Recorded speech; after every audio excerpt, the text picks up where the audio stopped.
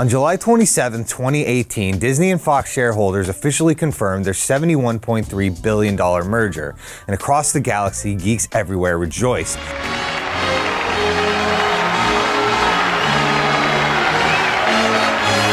Marvel's heroes are coming home, the Fantastic Four might finally get the adaptation they deserve, and the X-Men will take their rightful place as the MCU's A-list allegory, because let's face it, the Inhumans were just never gonna happen. It seems like a home run for superhero fans, but outside of the nerd world, the massive merger has some serious implications for the future of cinema. I'm Moose, and this is what the Disney-Fox merger could really cost. The merger still faces some international regulatory hurdles, so it's not entirely a done deal yet. And without the final details, we don't know exactly what the future holds, but we can do some speculating about what the new Disney could mean for the movie industry, starting with trouble for theaters. Even before the merger, Disney controlled a scary amount of the box office. Between the MCU, Star Wars, Pixar, and their own IP, they raked in over $6.4 billion in 2017 with just 8 films. In comparison between its various sub-studios, Fox released 26 movies in 2017, but only managed to come in 4th place for the year. Disney will probably pick up some of the slack, but there's no way they're going to maintain the same level of output when you can make more money with less movies. I mean, they don't even seem in a hurry to release movies that are already in the can, as evidenced by the suspicious silence surrounding X-Men Dark Phoenix and New Mutants. Sources have indicated that, quote, already completed projects would come out eventually, but even if they do see the light of day, Disney could just as easily dump them onto streaming or quietly release them in the box office black hole that is January. So what's the problem, you may be asking? I wasn't seeing Kingsman anyway. Well, we'll get into the creative ramifications later, but from a business standpoint, it's bad news for movie theaters, who Disney are already bullying with ridiculous exhibition terms. You don't talk to me like that! If you wanted to show The Last Jedi, for example, you had to sign an agreement giving Disney 65% of ticket sales compared to the 55 to 60% cut most films get. Oh, the pain, the pain. Not only that, you're required to show it on your largest screen for a minimum of 4 weeks, or else Disney adds a 5% penalty. Now, a hugely popular movie usually translates to a ton of concession sales, which is where theaters make most of their money. Let's all go to the lobby to get ourselves a treat. But for independent cinemas in smaller markets with limited screen space, Disney's draconian terms mean they're often stuck playing month-old movies to empty auditoriums. Without negotiating power, they don't have the option to run non-Disney movies that might bring in more people, and soon there are going to be way fewer alternatives to choose from anyway.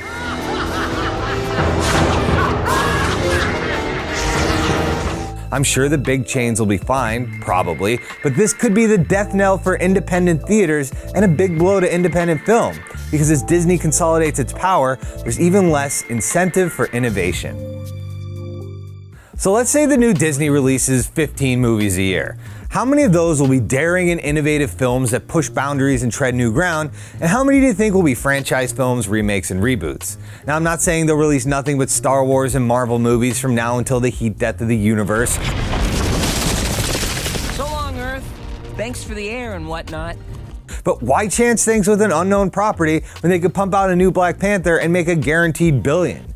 Disney just acquired a ton of new IP from Fox, ranging from Die Hard and Predator to Dr. Dolittle. And while they're definitely not going to sit on something like Avatar, with the limited release spots and lack of competition, a lot of franchises are either going to get stuck in the vault until people stop paying to see superheroes, Dormammu! Dormammu! Dormammu! or rebooted in new Disneyfied versions created by committee. Take Alien, for example. Say what you will about Prometheus and Covenant, but they were gory as f***.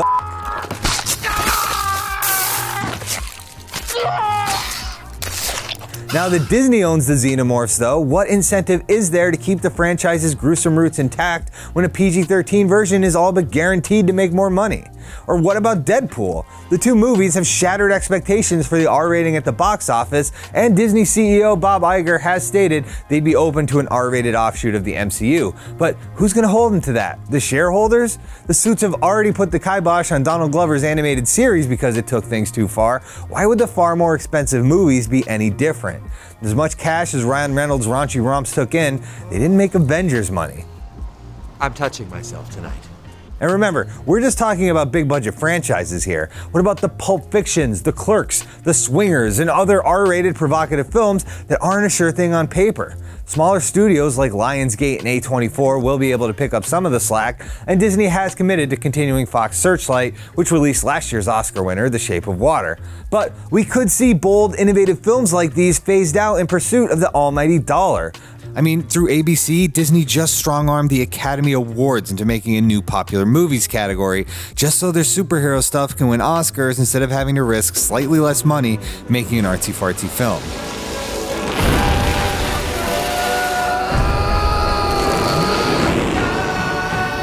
I mean, why would Disney take any risks when they control 40% of the market?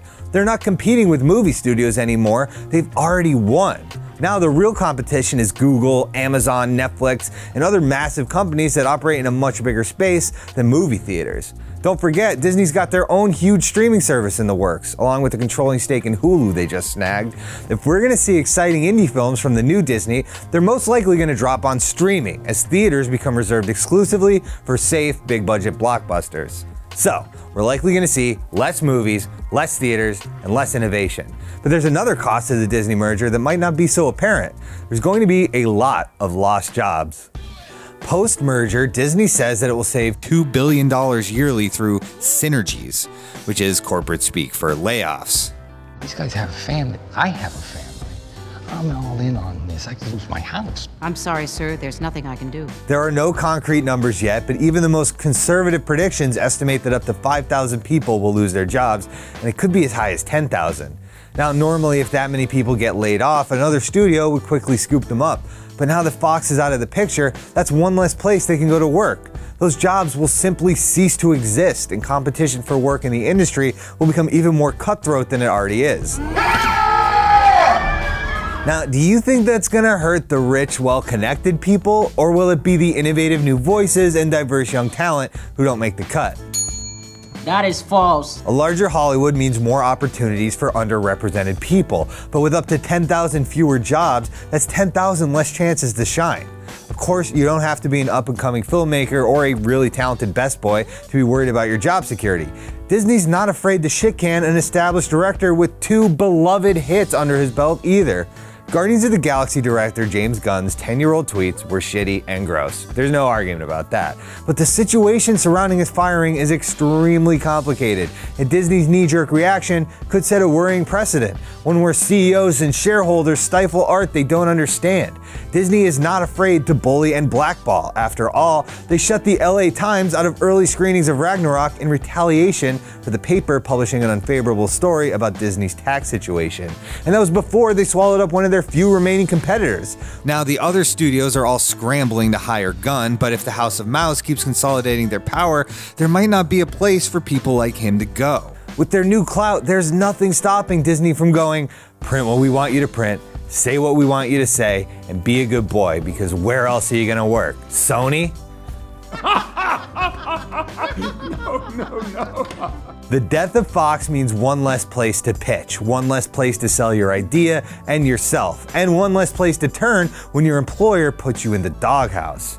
Look, it's not all bad. Disney didn't just succeed by buying up your favorite IP, they're crushing it right now because they're making amazing movies with your favorite IP. Believe me, I can't wait to see Dr. Doom as an evil sorcerer who rules a fascist dictatorship with an iron fist, or an MCU where mutants are hated and feared by the world they're sworn to protect. But how much of that is Disney, and how much of that is Kevin Feige? Outside of Marvel Studios, we still got some great stuff from Pixar, but we're also seeing a ton of lazy live-action remakes and franchises being fumbled. I mean, whether you loved or hated The Last Jedi, you can't argue that Star Wars hasn't become a complete shit show. Well, what do you know? And only time will tell whether the franchise can survive the great divide that split its fan base. We'll have to see what the Disney-Fox merger means for movies, too.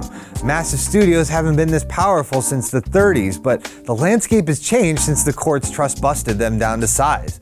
There's almost nothing standing in Disney's way, and while I'm still going to enjoy the amazing Marvel movies and welcome the X-Men to the MCU with open arms, I can't help but worry about the price we might have paid for the privilege. What did it cost? Everything. Thanks for watching, everybody. I know this video might be a little controversial, and I'm not trying to rain on anyone's parade. I'm just slightly concerned about giant corporations buying and ruining everything I love. What do you guys think? Are you excited? Are you nervous? Do you just can't wait to see Cyclops shake hands with Captain America? Leave a comment, let me know, and please subscribe to Now This Nerd.